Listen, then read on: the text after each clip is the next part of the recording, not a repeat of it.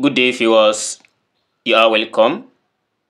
How to solve these nice, interesting functional equations?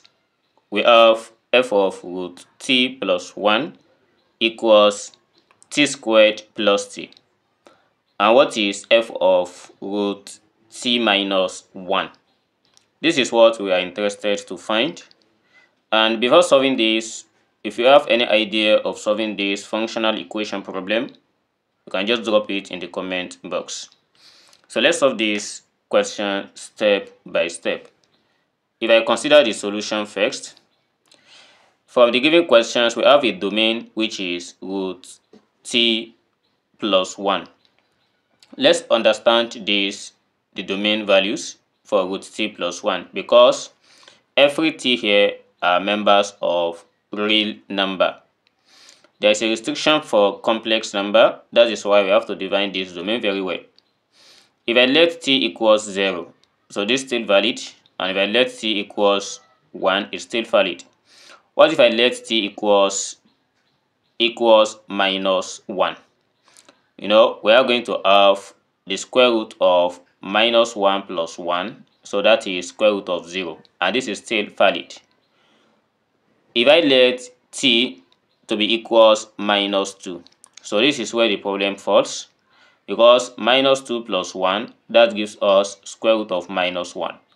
And this is not a member of real number because square root of minus 1 is given as I, which is a complex number. So to cut the story short, the t here, they are member of real number.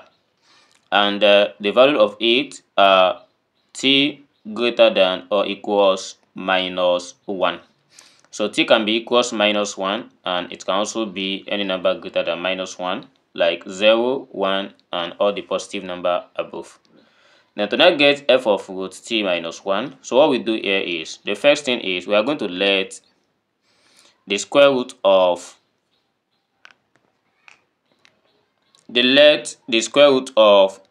t plus 1 equals another letter. Suppose I choose letter x. This implies that t plus 1 equals x squared, when we take the square root of both sides. And t here also equals x squared minus 1. We are going to resubstitute this back into the given functions. But immediately we let square root of t plus 1 equals x, the new function becomes f of x equals t squared plus t. And here we are to make everything in terms of x. So here we have t. We have already let t to be equals x squared minus 1. And by replacing it at this point, we have f of x equals, instead of t here, we are going to replace it with x squared minus 1, then all raised to the power of 2, plus, also we have t here as x squared minus 1. What should come to the mind first is, we are going to expand x squared minus 1? No. So we are going to leave it as it is, because we can factor out x squared minus 1 here and make the thing simple. So for expansions, we have f of x equals, if I take out x squared minus 1 here, in the bracket we have x squared minus 1, because this is twice. And we have x squared minus 1. Since I've taken out x squared minus 1, here remains plus 1. And again, we have f of x equals x squared minus 1 multiplied by plus 1 minus 1, eliminate each other. And here we have only x squared. So still yet, I'm not going to expand this, because when we expand this, we have x squared times x squared, that is x raised to the power 4, and minus 1 times x, that is minus x squared. I'm not interested in expanding this. What I will do again is, I want to get f of t. So therefore, I'm replacing this every single x with t. as we are going to have f of t equals t squared minus 1, then multiply by t squared. So at this point, we have gotten f of t. We need to know what is f of the square root of t minus 1. So let's try and do that.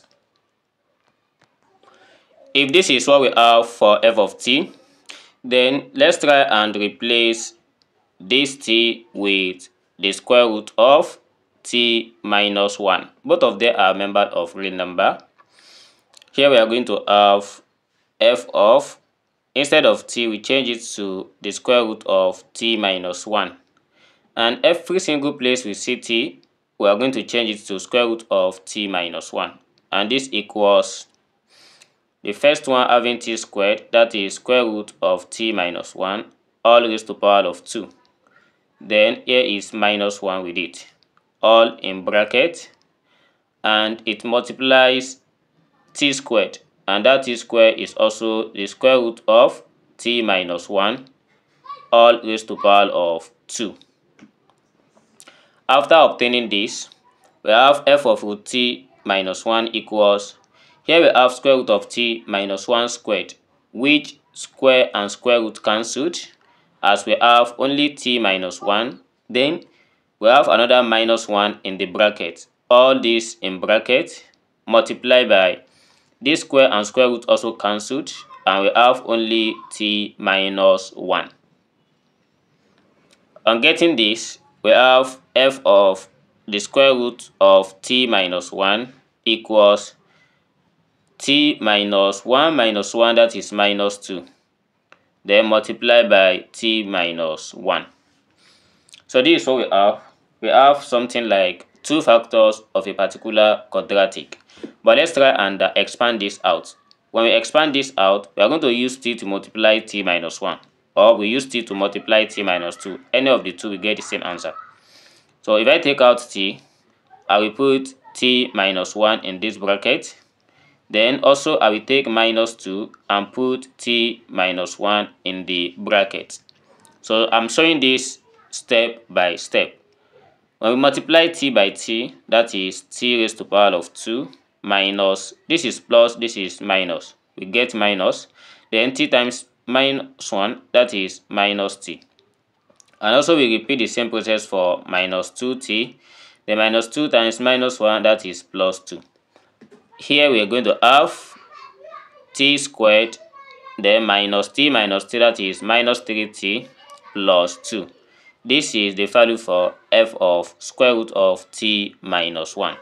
But what of the domain of this is still also simple. Since we have f of root t minus 1, the domain of this is going to be every value of t is greater than or equals 1. Here is the domain for this second function. Thanks for watching, and see you in the next video. Never stop learning. Bye bye.